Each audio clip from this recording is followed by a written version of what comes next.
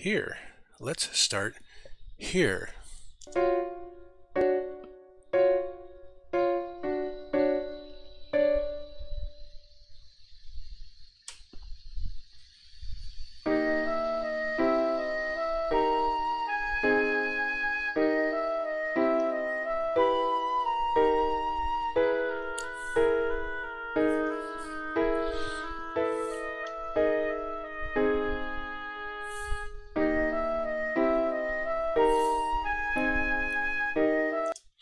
So yeah, the transitions are occurring and we've got the lyrics.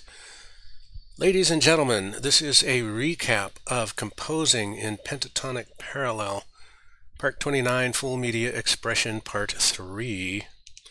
In today's episode, we completed adding the lyrics to the shadow animation.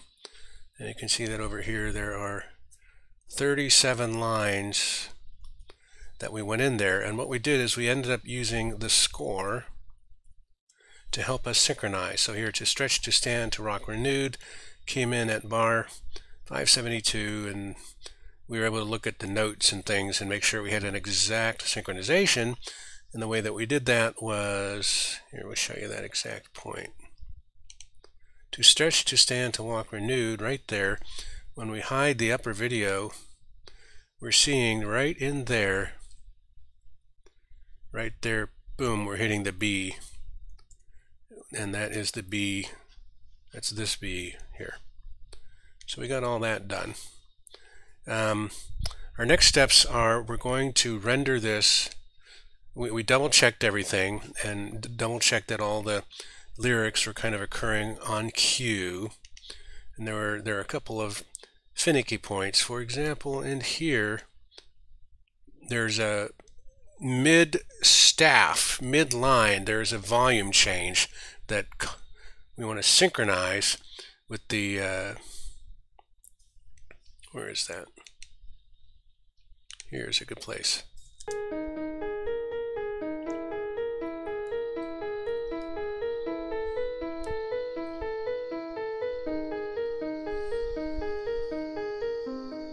And it softens.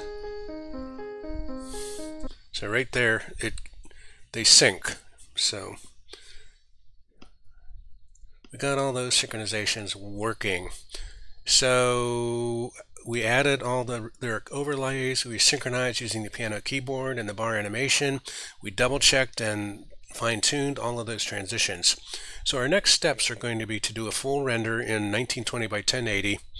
And then we probably want to go back and look at how the transitions occur between scenes. For example, in here, this is a transition between dancing and the illusions.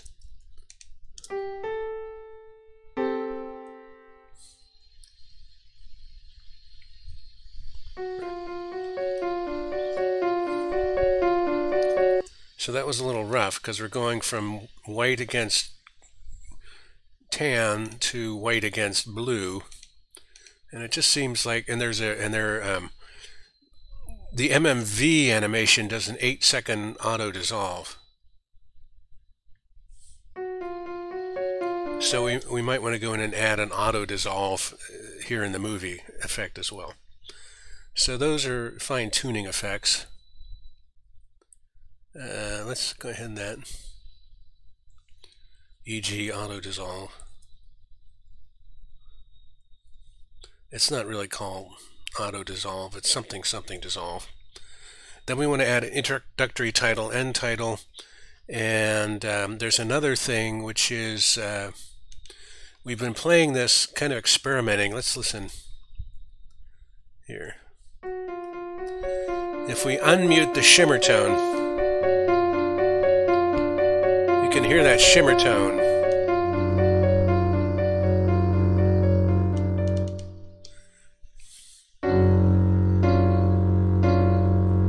And there's some places where we think that shimmer tone actually sounds pretty cool, like in the what we call the tax area.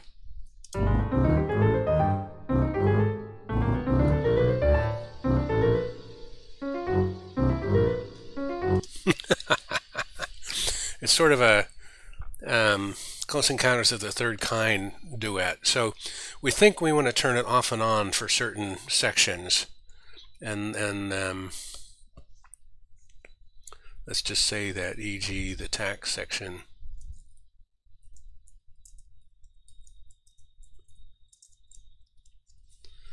So to kind of wrap us up here, why don't we just play another transition area where we kind of show off the fine tuning and maybe some of that loud shimmer.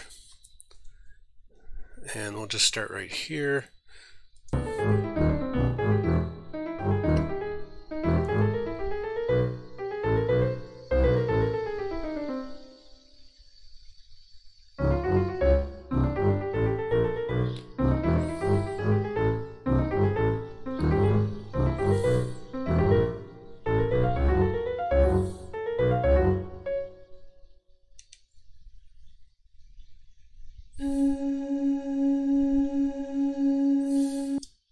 So that concludes today's stream. Thank you for your time and attention, curiosity, and interest. We look forward to seeing you in the next episode. And as always, keep on streaming.